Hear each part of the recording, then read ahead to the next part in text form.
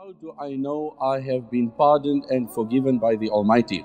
At the onset, I would say that is a reflection of Iman in the heart of an individual. The Messenger ﷺ has said, when your good deeds make you happy and make you pleased, and your bad actions make you sad and hurt you, then that is a sign of a believer. So the fact that a person has a concern, a passion to know if he or she has been forgiven, that itself is a positive sign. Now moving forward in terms of answering this academically. So in the Quran and Sunnah we come across two terms and phrases. We have istighfar and we have tawbah. There is a difference between the two.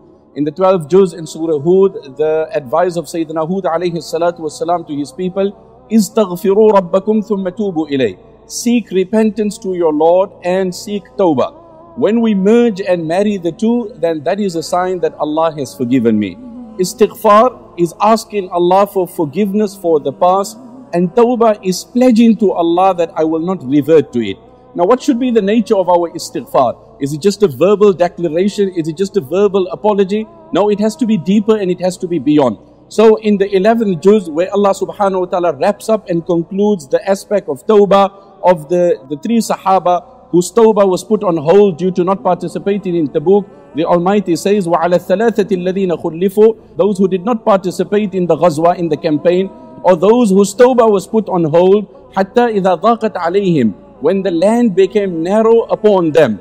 And Abu Bakr al-Warraq's quotation is mentioned that when a person makes tawbah to Allah and he repents, then he's got to feel that. How does he feel it?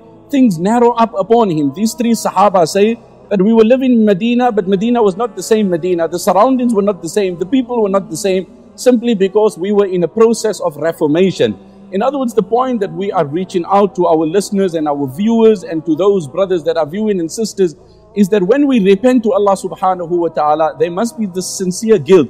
It cannot be a casual commitment or a casual acknowledgement and we persist on the crime. So that is definitely not in accordance with sincere tawbah. So that is the first thing. وَظَنُّوا أَلَّا مَلْجَأَ مِنَ اللَّهِ إِلَّا إِلَيْهِ, and they realized that there's no hope and amnesty but in Allah. Then Allah subhanahu wa ta'ala forgave them. And now this is the beauty of the forgiveness of Allah.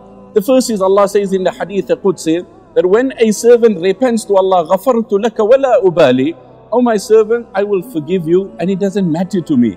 I will give you a clean slate and it doesn't matter to me. The second thing, إِنَّ رَبِّي رَحِيمٌ وَدُودٌ, that when Allah forgives a sinner, Allah doesn't only remove the hostility that existed due to the sin between the criminal and his creator, but Allah is wadud, Allah is affectionate. So Allah loves the one that repents. In other words, post your repentance, you become close to the Almighty. You become someone that is, the Almighty is fond of. And like there is a narration where a person came to the Prophet ﷺ and he said, "Wa dhunuba, oh, I have this colossal mammoth task of sins that are resting on my shoulders." And he was sincere. You could feel the pain in his voice, the agony, the crack, the discomfort.